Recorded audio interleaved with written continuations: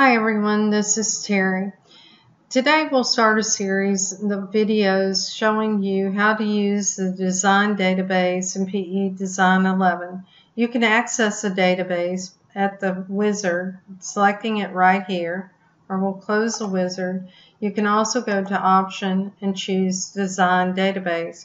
Before we go there, let's talk about what types of files can be displayed in the design database.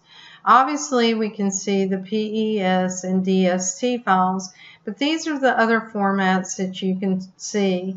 You will notice that there are some things that you cannot see, such as ART, VP3, or zip files. Zip files need to be unzipped.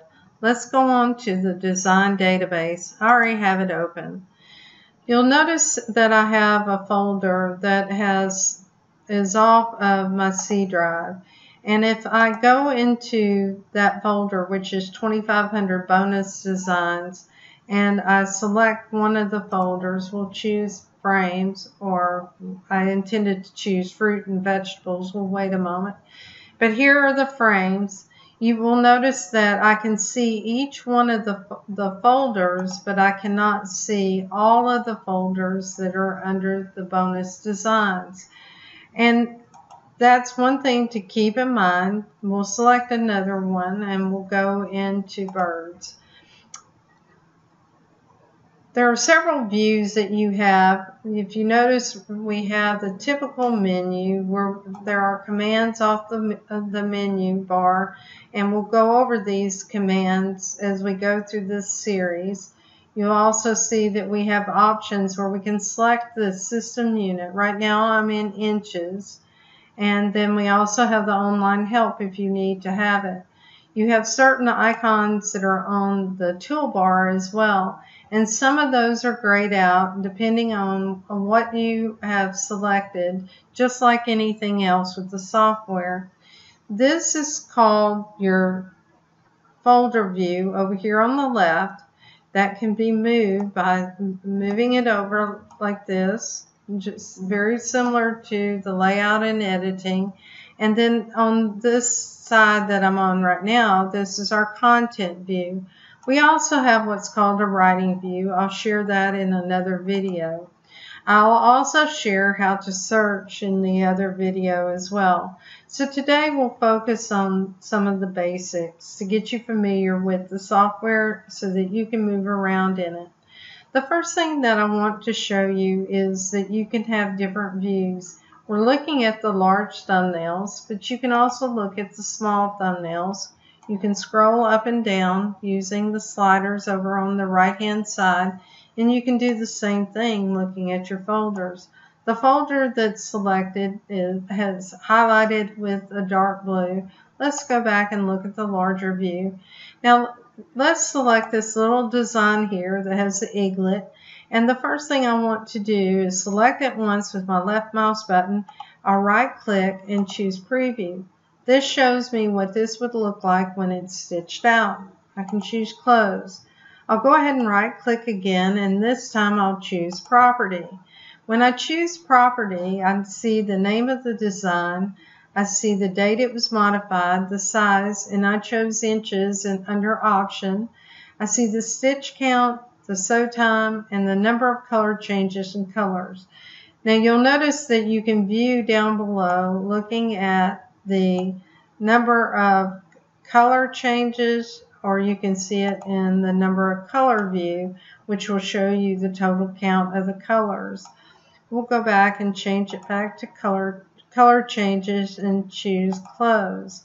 The other thing that you can do is you can convert this. So if we wanted to convert this to another format, and I'll choose EXP, and I want to have it go in the same folder, I'll choose convert.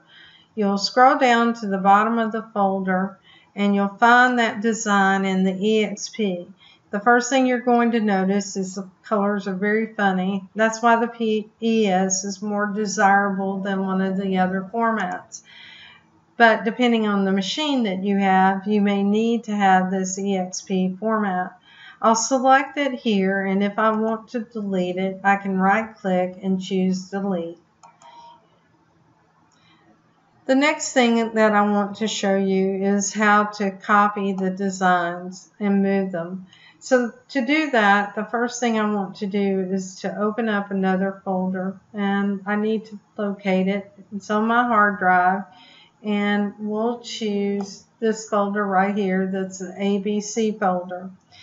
If I want to copy this design, because it's on my hard drive and I'm copying it to a folder on my hard drive, I need to hold down the control key.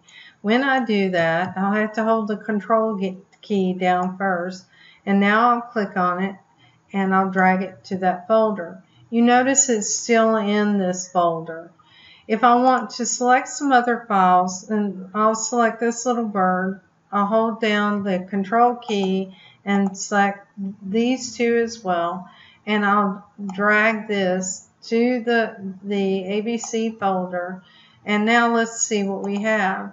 You'll notice that I have a couple of those. I missed one of them, but what I've made are copies of those designs in this folder rather than moving it to the folder. Let's go back, and this time let's move a design from one folder to the other. So we'll go back to the 2500 designs, and we'll go back to the birds.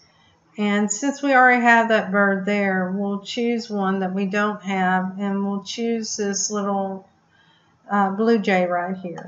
If I want to move this design that's on the same drive, what I need to do is select it, and then I'll just drag it over. Now it will no longer be in my 2500 design folder, but it's over here in the ABC.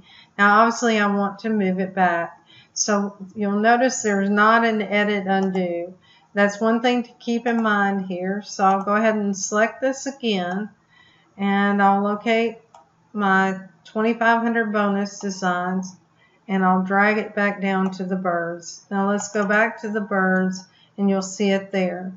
When you copy designs and you copy them to a USB stick, you'll select a design and you'll drag it over to your USB stick. When you do that, it makes a copy. If you really want to move it, you would choose the Shift key.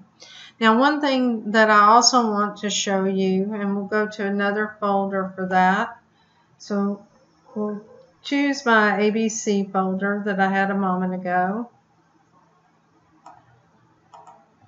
Let's say that what I want to do is rename this little file here that has the eaglet. I need to go to a display view, and first of all, I need to see which design it was because I cannot remember. And it was the BDP 012 or 012. So we'll go to the display view, we'll select it, and we need to click it one more time. You'll notice it has a box around it. And so now if I wanted to call this eaglet, E-A-G-L-E-T, I believe, I've now renamed that file. So this gives you a quick idea about how to select files and move files within PE Design database. The last thing that I want to show you before we end this video is how to create a folder. You can create a folder within the software by selecting a folder and then going to File and Create New Folder. When you do that, it will drop down to the next available place, and we'll just call this Design Database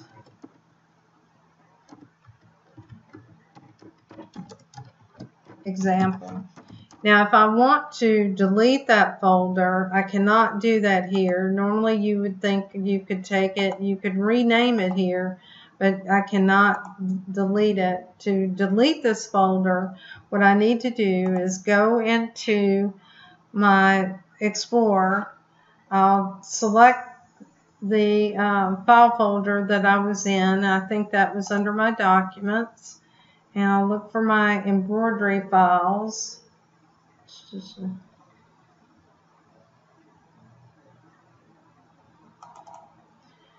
And then we'll locate that folder. And now I can right click and choose delete, or I could have selected delete on my keyboard. When we go back over here to look, it still shows up in my folder listing. And what I need to do is go to display and choose refresh. I hope this video has been helpful to you. Stay tuned for part 2. Thank you and have a good day. If you like my videos, please like and subscribe to them.